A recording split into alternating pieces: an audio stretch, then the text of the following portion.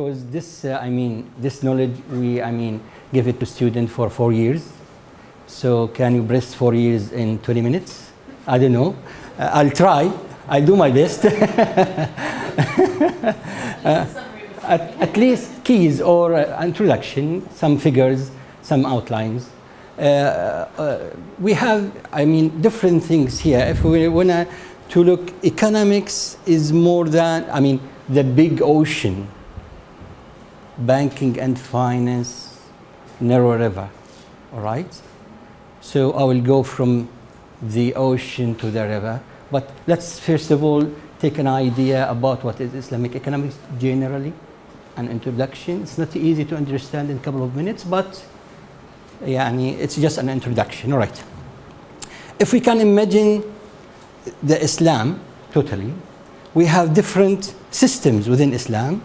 We have social, we have political, we have juridical system, we have also economical system. So there is more than that, of course, but generally speaking, one of these systems is economics. Within the economic system, we have different components. We'll talk about some of these: zakat, alms, endowment, investment, finance, other components as well, charity, donations, so and so. So we have 2 points here. If we will find that all these systems within the framework of Islam, number one, most of these systems connected to other systems. So you will find some of these elements directly using social benefit or giving social benefit some benefits, and vice versa with other systems. So you can't say you may use one of these elements in non-Islamic environment. You may. You could succeed or not, no problem. But to be complete, get complete results, you should have Islamic environment. Nevertheless, you can start with one of these systems or elements to reach the whole system. So this is the reason how the Islamic banks started in Islamic countries.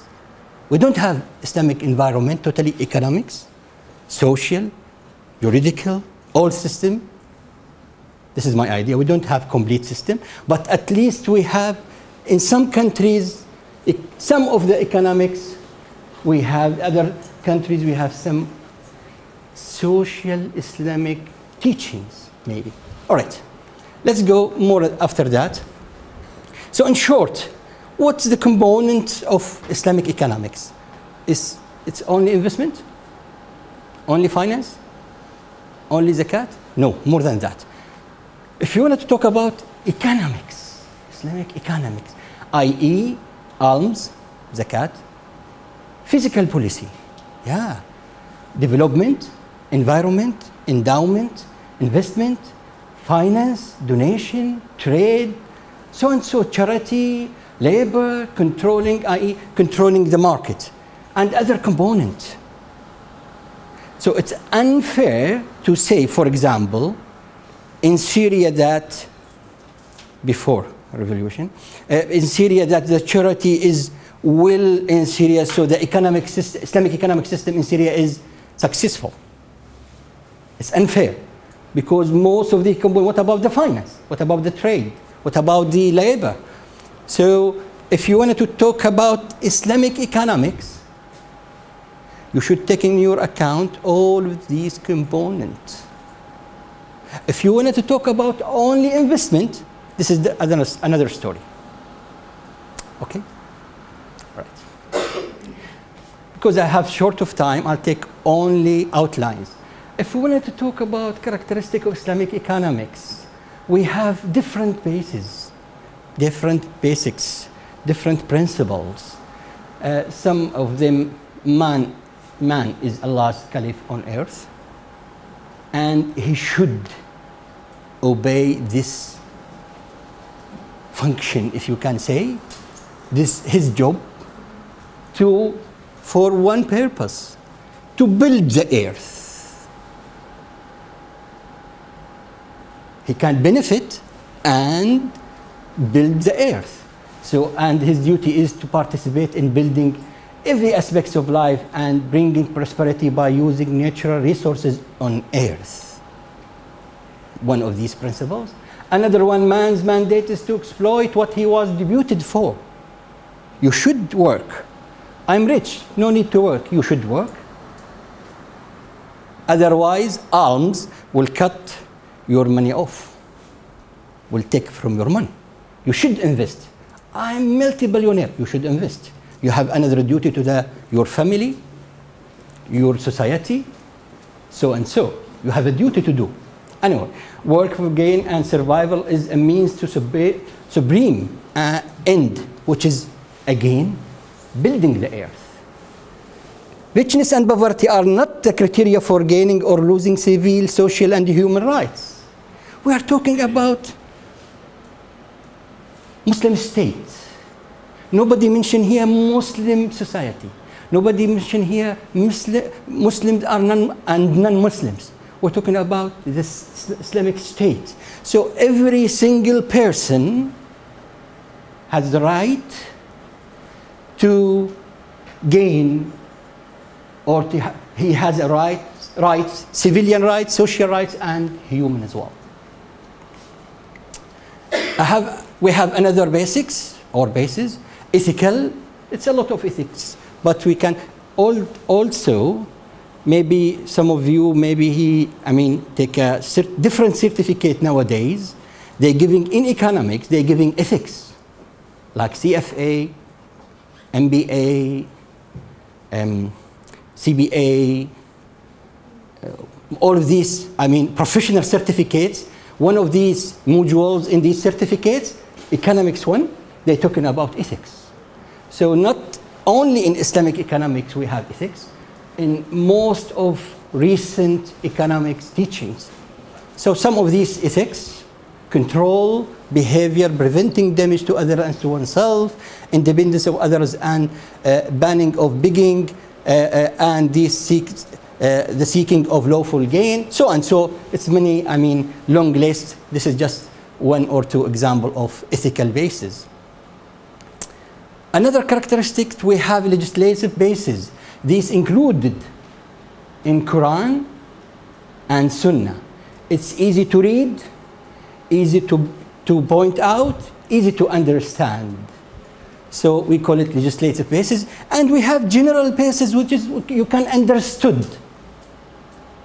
You can clarify, you can negotiate that we could benefit so and so. Some of these general basics, combining consistencies and development, combining material interest and spiritual demand, combining public and private interest. We talk about it in 1 minute. And we're talking about social security by wider application of the rule, love for others, what you would love for yourself. General basis. Specifically in public and private interest, we have the basic of ownership.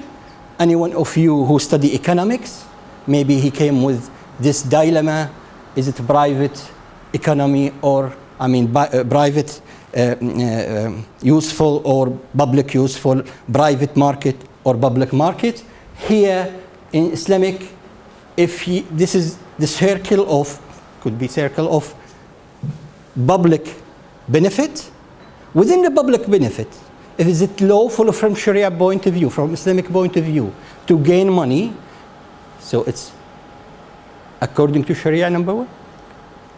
You have the right to own whatever you like, how much you like. So nobody against richness, no at all. Some of Muslims, they believe that richness is against religion. They should read more and more. So if is it from compliant to Sharia to own any money, any assets, any rights So you have two things only to be aware of that. Whatever you like, don't touch the other benefit, and be careful, don't touch the public benefit. Don't touch your neighbor benefit. Be careful, he has the rights. And don't touch the street, the public benefit. Otherwise, you are free to do whatever you like. So this is, in short, what is the ownership. Okay. I'll go fast, more and more. So we don't have time. Sorry for that. We have many, bases talking about what you can do and what you can maybe do and what you shouldn't do. Okay? Generally speaking, how the Islamic economics enforce the poverty. In Islamic economics, although we believe in the poverty, it's real. We believe that God gave her, but not me. We believe in that. It's not in my hand, neither in hers. But we believe also how to fight poverty. By what? One element. This is one element. But this is the last element to use. We have many elements before that. Well, Let's start. Who study economics? None of you? All right. One of these economists said, the natural resources goes very fast. Very slow. And the the population of the earth going very fast. In his mind, we should kill poor people. Kill poor people. They are useless. He is non-Muslim, of course. Hopefully none of the Muslims believe him. All right. How we really narrow the poverty in the society. One of these elements, you should work. You should work. Don't ask for help before trying to work. You are aware of that one of the Muhammad ﷺ companion came to him, I don't have anything. He go back home and bring anything.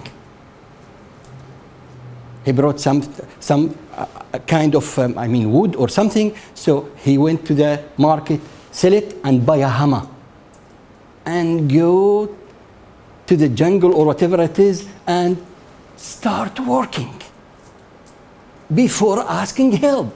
So first of all, you have to work. Number two, we have a verse in Quran. فَقُلْتُ اسْتَغْفِرُوا رَبَّكُمْ إِنَّهُ كَانَ غَفَّارًا. It's a real, if we can call it Sufism, but he will help you by economic resources. يُرْسِلِ السَّمَاءَ عَلَيْكُمْ مِدْرَارًا. The sky will give more rains. As an economist, how can I can understand this verse in Quran? Accountability. What I have done to myself and to the society. Did I help people? Was I against social responsibility? Kind of accountability. Nevertheless, if you don't believe in that, just leave it. We have another element. Work. Help from relatives. Help before zakat. Before reaching zakat. Just a help. Loan, whatever it is. We have more than that. Afterward, go to the government, not at the first stage. And you have the right from the state to have help. In fast, you can ask from free interest loan. You can ask from present kind of resources. You can ask for superfluous. Anything extra from the society, you can benefit from that. We can ask atonement, kind of paying for forgiveness against sins. we have hospitality, we have endowment, waqf, we have donation. At the last stage, you can ask for zakat. So how to prevent poverty? We have more than that, these elements. But in short, some of these elements, how we prevent poverty. We don't want anybody to be poor in the society. By what? By killing them? No, by helping them. All right, I wanted to go fast a little bit. Some goals of Islamic economics: safeguarding religion and Islamic values. I think you are aware that many of these candidates in Europe and in the States, United States of America, they usually use the values when they need an election, I mean. So the values everywhere, everybody asks about it, but specifically, Islam came to safeguard the following. Number one, religion, life, mind, offspring, and wealth. So one of the tools we should safeguard, one of the assets we should safeguard, its wealth. You'll be accountable in the hereafter. If you believe in that, you will be accountable. Where is your wealth? From where you gain it, how you spend it. Okay? Another, I want to go fast a little bit.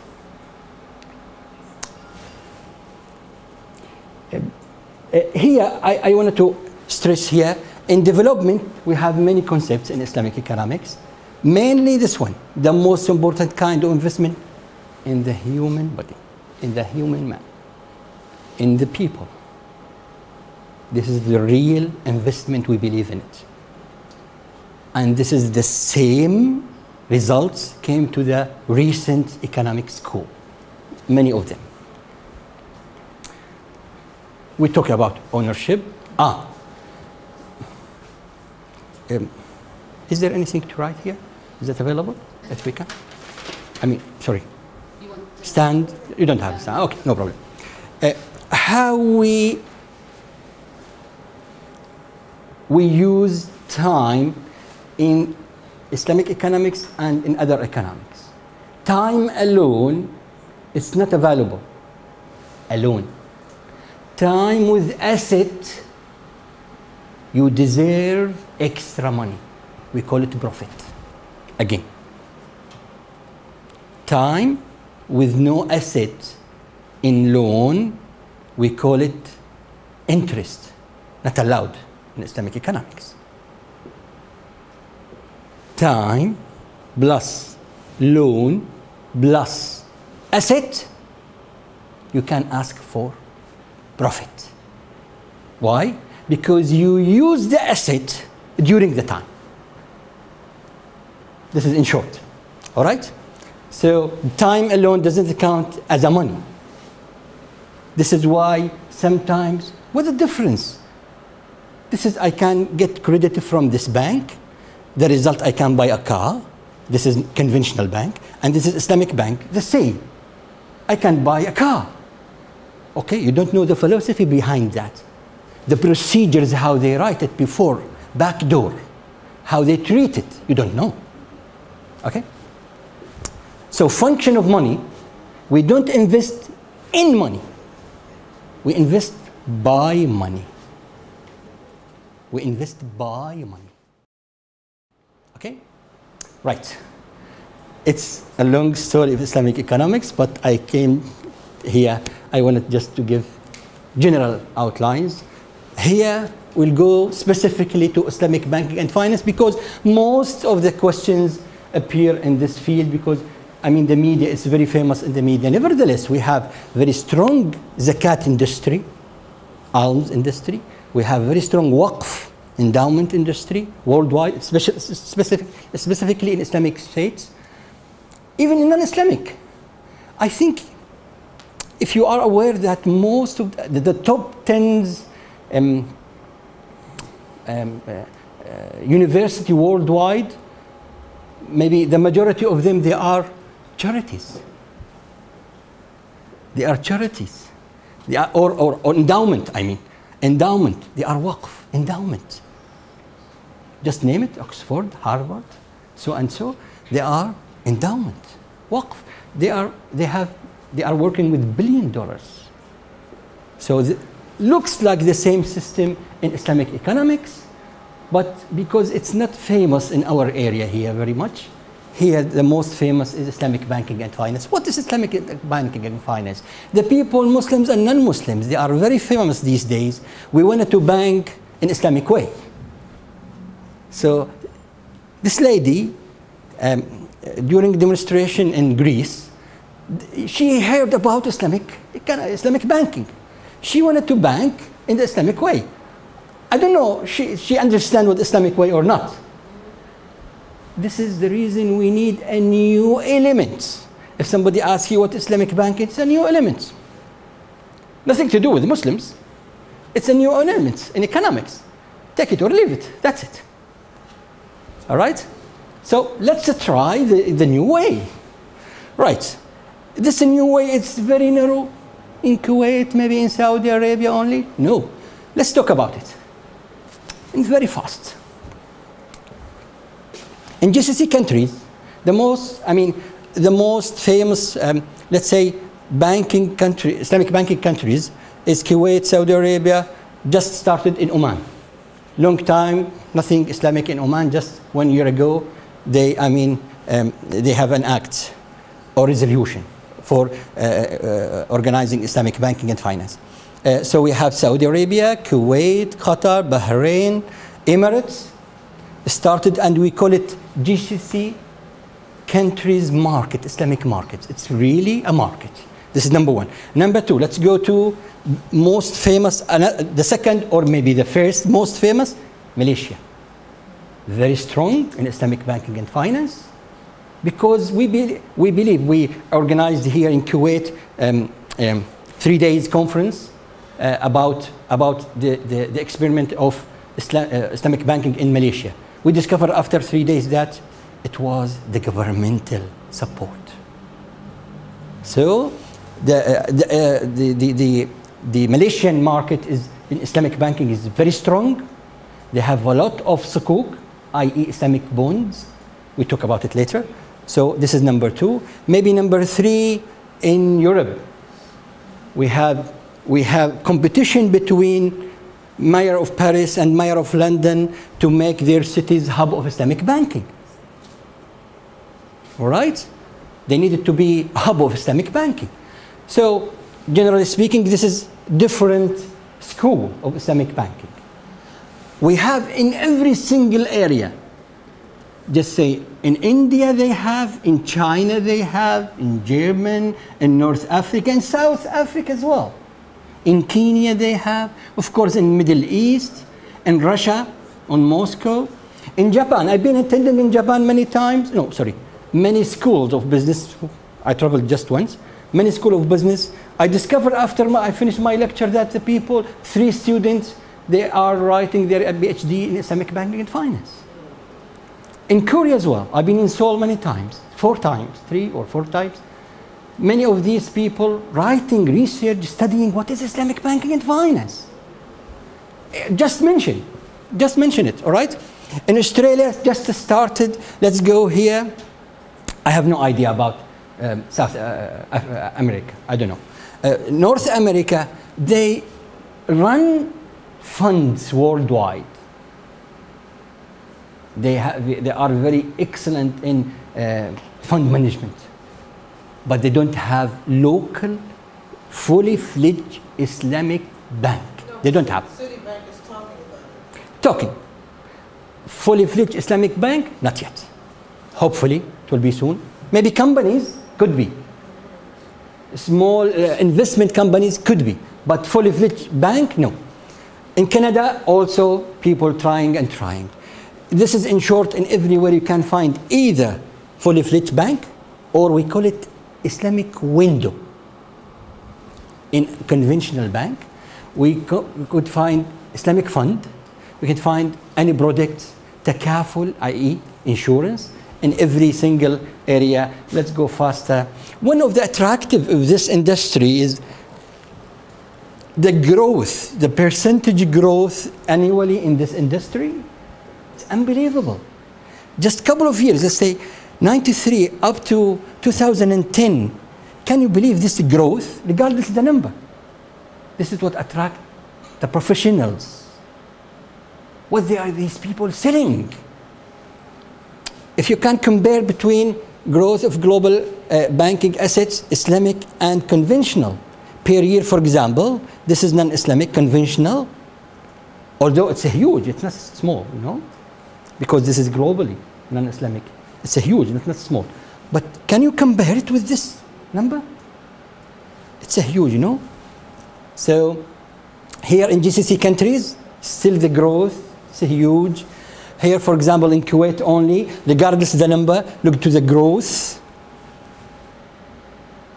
This is what attracted the economist and banker to come here and what you are doing, man.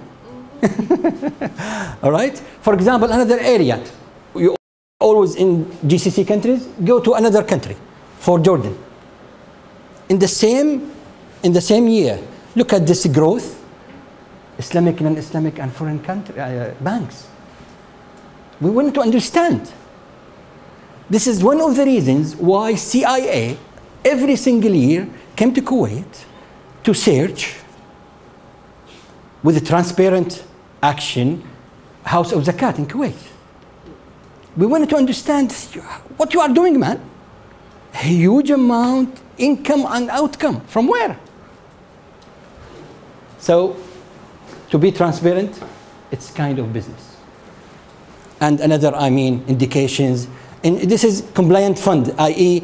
compliant Sharia funds worldwide. Compare it, started 2003, just 200. Unbelievable. If you wanted to compare it with conventional, it's nothing. Nothing. But during the period, it's very huge. Here we're talking about the fund under management. It's a huge per year. Funds per year, new Islamic per year, it's huge. Sukuk, i.e. Islamic bonds. We don't have time to compare between bonds, Islamic bonds and non-Islamic bonds, but of course we can understand why the drop here during the issue of Sukuk returned back again. And this is one of the, indications why the people ask always what you are doing, man, Islamic Bank. Okay, in short, how much time I have? Okay, fine. If we can take just two charts to summarize the differences between Islamic and non-Islamic bank. Practically, in short, usually conventional bank, intermediary between debitors and investors. They call it that.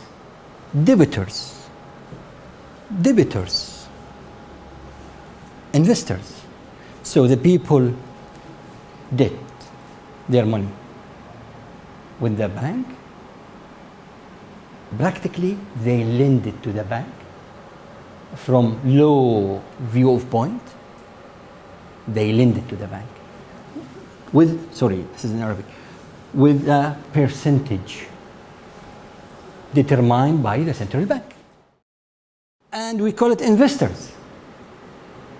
Actually, lenders from the bank with a percentage determined by the central bank. So the benefit of the intermediary, the difference between two percentage. What about the Islamic Bank? What is doing? Okay, Islamic Bank, he's a partner, sharing risk, sharing profit and loss between debtors. We call them partners. They wanted to share the risk with the bank. I will put my money with you. If you lose, I will lose. If you gain, I will gain. With Very good. With expected percentage. Expected. You cannot say, I will give you 10%. I'm expecting. I don't know. Maybe I'll gain more. Maybe I'll gain less. Right? The same with investors. The partner of the bank here will invest with the investors if they lose or gain. The same situation. And expecting gains as well. So this is in short. What is the structure, the framework of the Islamic Bank and non-Islamic Bank? All right. This is one termination of what is Islamic Bank, a financial institution using money according to Sharia fundamentals. I don't want to go to the riba, what kind of riba, rules of exchange, okay. We don't have enough time, okay. All right, this is another chart showing us how the Islamic banks work. The debtors, they have a contract, either mudaraba, we'll explain that later, kind of partnership, or wakala, agent. Okay? The same, so he gained the money, and before that, sorry, we start from shareholder. The shareholders, they put the entity, the Islamic Bank entity, different than the shareholders, of course. So they have a contract between them, either agent, wakala, or mudaraba. Mudaraba, she has the money, I have the experience. She will give me the money, I will work with it. We share the net profit. Net. So partnership in the net. So first of all, to retain the capital, then we'll talk about the net profit. If there is no net, she lost her capital, I lost my work, my efforts. We call it mudaraba. Mudaraba, okay?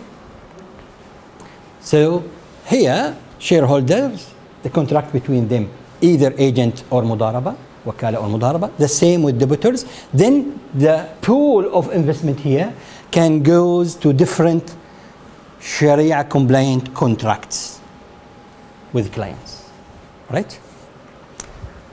Right, maybe here we have very, good quotation. Ayudovich, an American economist, we call him Yudovich or Odovich, I'm not sure about pronunciation.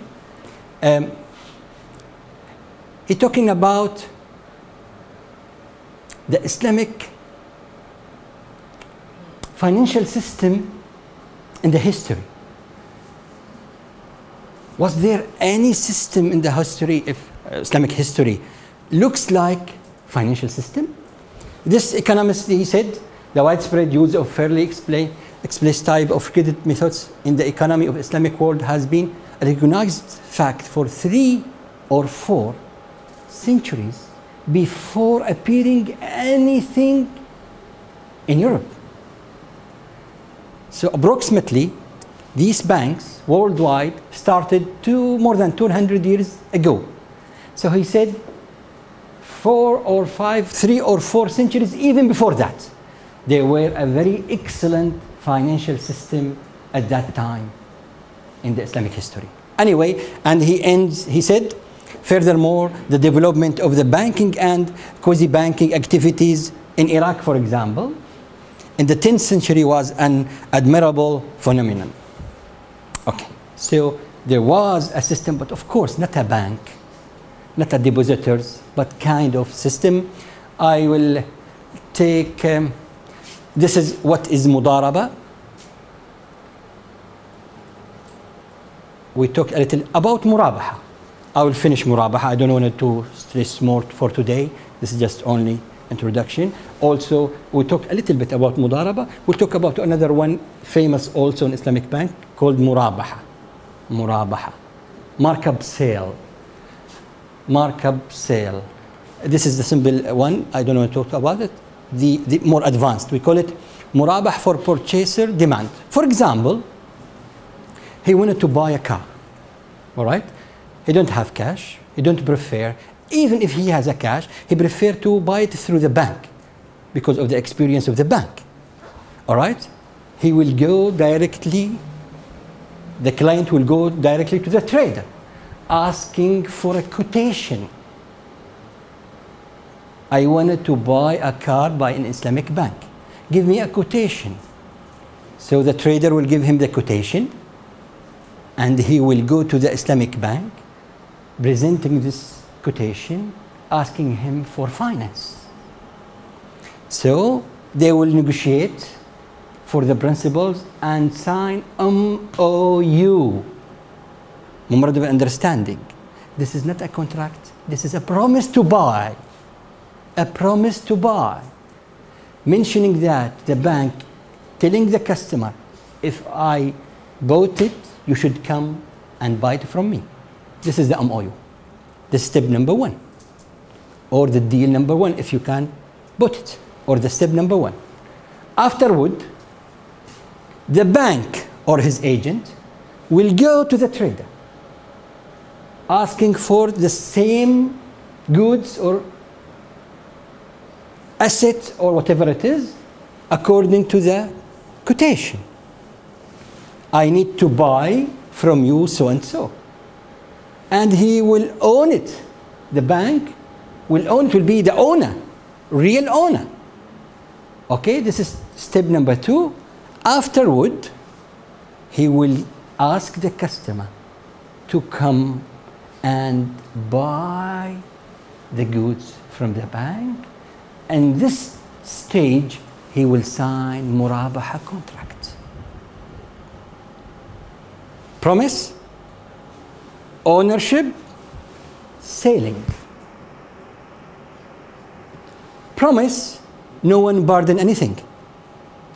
Ownership, the bank burden the risks. So he deserves the profit. Ownership. If it's lost, he will lose his money.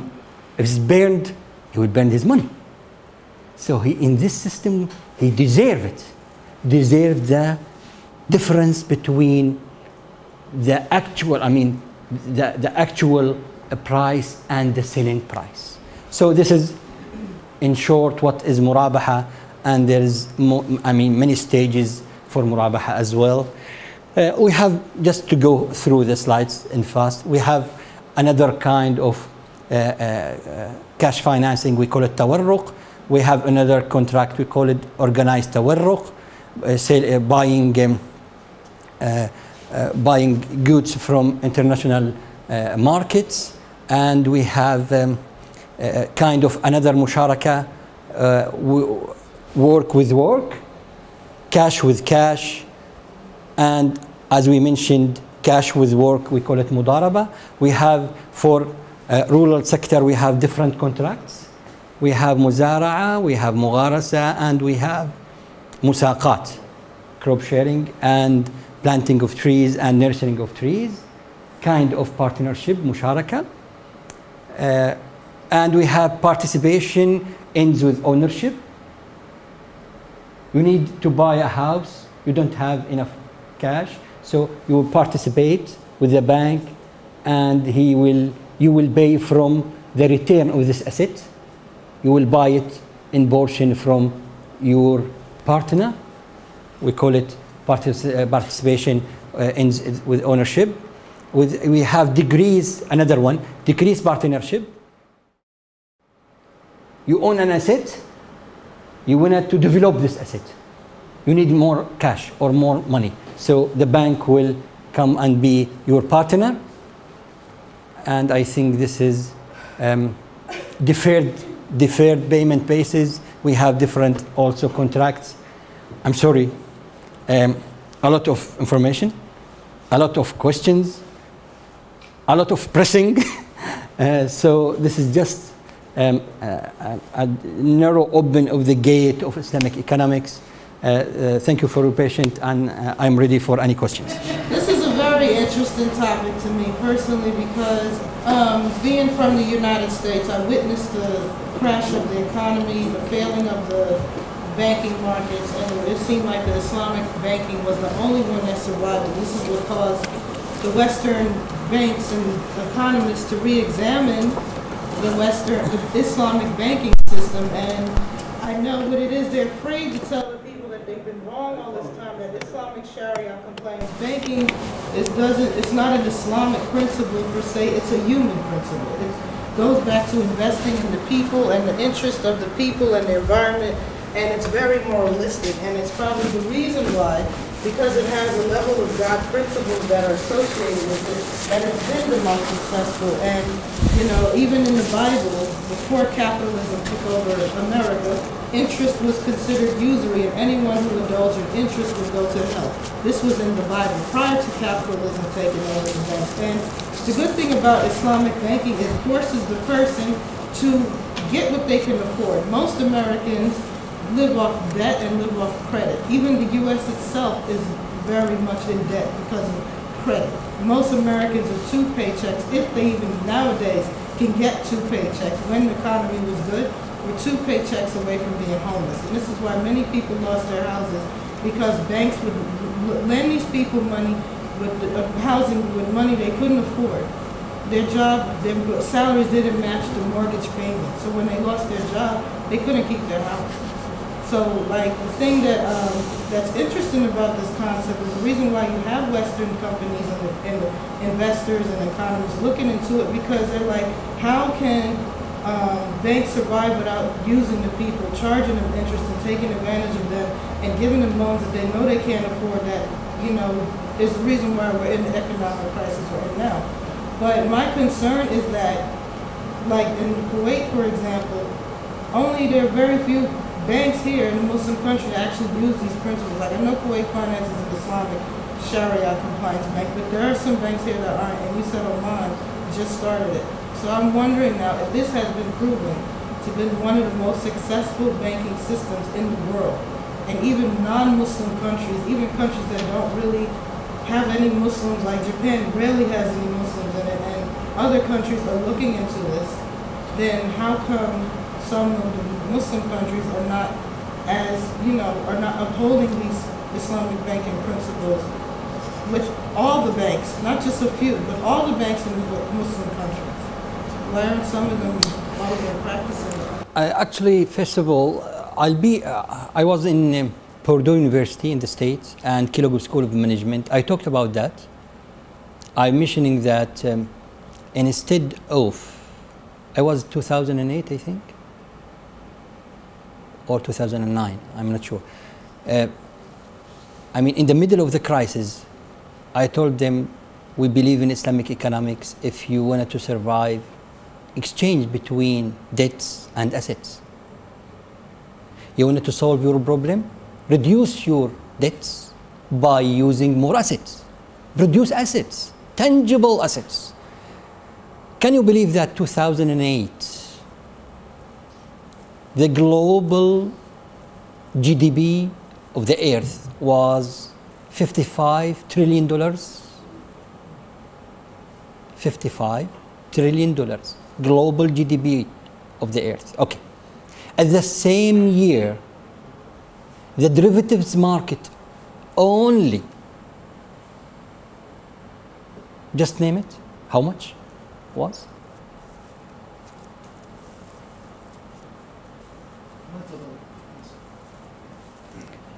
$516 trillion. 516. Derivatives, i.e. derivatives, it's money paper, you can buy and sell it against, it used to be against assets, but not anymore. So, in real, they are buying and selling what? Papers. Papers, nothing. So, even Obama, when he said, I wanted to solve the crisis, he injects $700 billion to the same people, to the same banks, with the same way. What's the new? At least to restructure it by using more tangible asset, we call it in economics. So at that stage, this is not only relating to Islamic and non-Islamic. We have a duty to share the earth crisis. I was preparing an article to share in Greece International Economic Conference, but I couldn't reach that. my problem here with the university, time, no time. We have all of us to share in any crisis worldwide, because according to globalization, what happened at the end of the earth will affect you. And you have a role to share the human being, whatever they are. So see, the problem is they can't be truthful to the people. No, the problem, they don't listen very well. No, our media is controlled by Zionists, and Israel is like kisses Israel. I mean, the U.S. kisses Israel's butt so much that they can't be honest to the people and be like, listen, this is the way our country can come out of that using Islamic Sharia principles. But because they demonized the word Sharia for so long in our Zionist controlled media, and they lied to the people for so long, for them to come back and tell the people the truth about the fact that all this time they have been using the people, and they've been lying to the people, and they've been cheating the people. It's something, it takes a big leader and someone to really humble themselves and stop giving all this money to Israel and give back to the people. And this, I remember reading in an article in Middle East magazine, Sheikh said from Dubai, the best investment of a nation is in its people. And even there was a sheikh that came from the States that said, out of all the countries in the world, the Gulf countries give back to their people. They even give back to people who are not even from, who are not even citizens of the country. I mean, the benefits that you can get from a non-interest loan, you know, you're able to actually pay it off. You're not in debt until after you die. And that's what most Americans are living with, debt. Even the Zionist people, why not to invest Islamically? Huh? I don't mind. If they wanted to invest, just come. It's a way to investment. It's not against any human being. You want to be more rich, try this way. You will yourself gain benefit and the society. They don't want it, that's just it. Anyway. Mohammed, let's go back to that car example that you used in the bank. Now, suppose the bank and the customer made a, what you call a contract, and the bank went to buy the car, and the customer was, for some reason could not. This is an open gate. Some regulation. Let me here mention an important issue. If the central banks doesn't arrange the markets, even if we have Sharia scholars in Islamic banks, it will not successful. It will not succeed. We have to have very strong and solid regulation from the central bank. Because from Sharia point of view, if you wanted to, enforce him to buy it, you have the right. And if you don't want to enforce him, you have the right. It's an open gate. To opinion, it's in fiqh. What do they actually do? In Sudan, they... No, here. I'll give you an example. In Kuwait, you have to buy it. If is it unique asset. If is it normal car, if you don't want it, okay, no problem. I'll sell it to another one. No problem. So But is it a very unique aeroplane, for example? You have to buy it. What shall I do with it? Really taking any risk? No.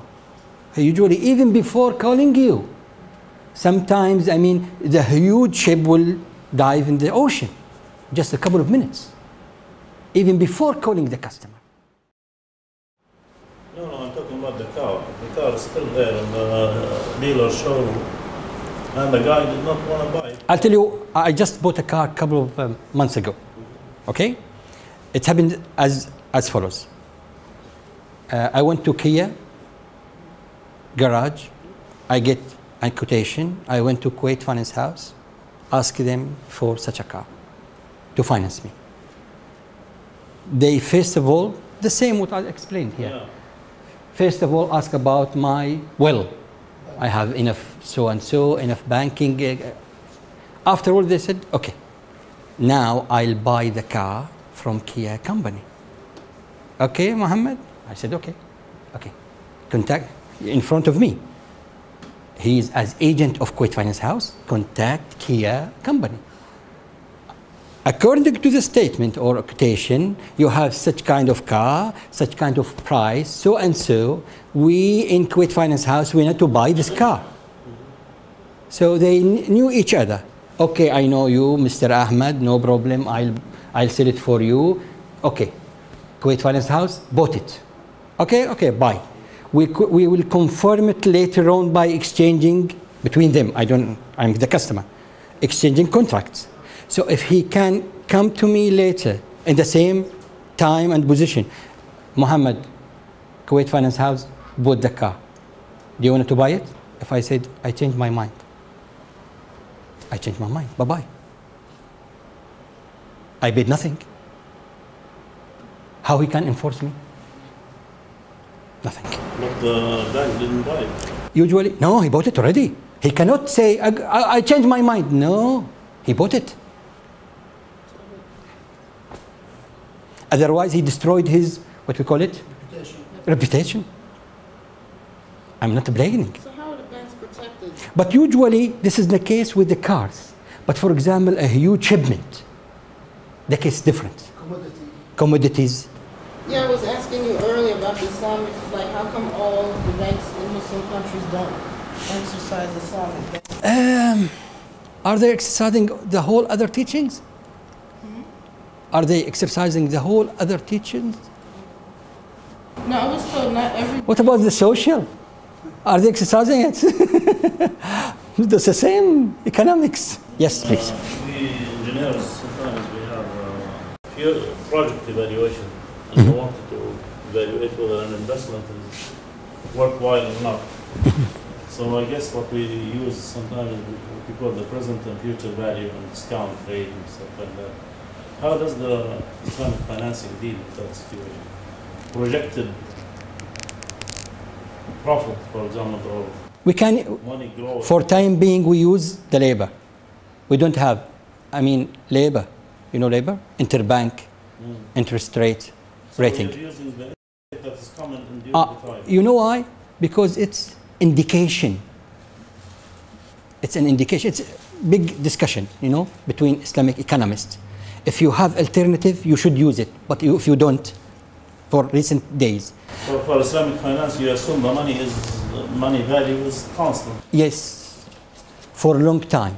for a long time. That's right. Which is not going to be the case. You know for a fact it's not going to be the That's right. But as I mentioned, here the case different. You use it during the time you're using asset. Something to use during the time. Although different between currencies, but you use the asset. There, in non-Islamic, totally cash against cash during the time with extra. Okay? But we're going to tell the company, look, go ahead and invest because I expect this to be profitable.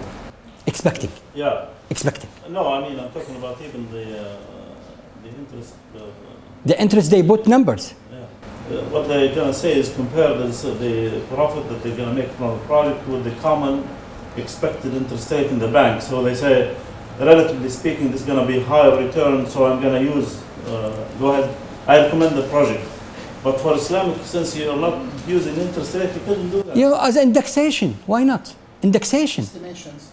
No, indexation as well. You need, So you're gonna assume the interest that is coming. as indexation. As an indexation. Here we're talking about buying assets during a period. I wanted to evaluate what is your, benefit later on. No problem. Use any indexation in the market. One of them, labor. Why not? It's indexation. You know how the labor we calculate it? It's 9. In short, it's 11 to 9. They reduce it to 9. Famous banks in London. Every single day in the morning, they put numbers of So expecting. you're using non-Islamic banking, essentially. It's indexation. What do you think about any tool? Any tool, your mobile, you can use it in good or bad. Any tool. Your trouser, you can use it in good and bad. I know, for example, the interest rate, or let's say not, don't call it interest rate, but KFH in Kuwait, the profit that they give to their customers is essentially the same every year. This is not according to the bank. This is according to the central bank. It's essentially the same as the... This is because the central bank has... Plus or minus fraction. This is according to the central bank because every single central bank He should arrange the market. So if it is Islamic banking, it should not be related to the common. He cannot, because then Islam will not allow him. You want to destroy my economy? Just presume you are an Islamic bank. You distribute, the market is 5%. You distribute 7%. What do you expect? If you distribute 7% and the market 5%, what do you expect? Billions of dinars will come to you in 2 hours. What are you going to do with it? And you will break the other banks. So here the role is central bank, not the Islamic bank. He's according to the central bank. If it's a free market, okay, they should, be more and more than the market. But we are not a free market. This is international regulation. Can it be classified as Islamic banking? 20%, yes. 30%, yes. As I started, we are in non-Islamic environment. Yes. Thank you very much.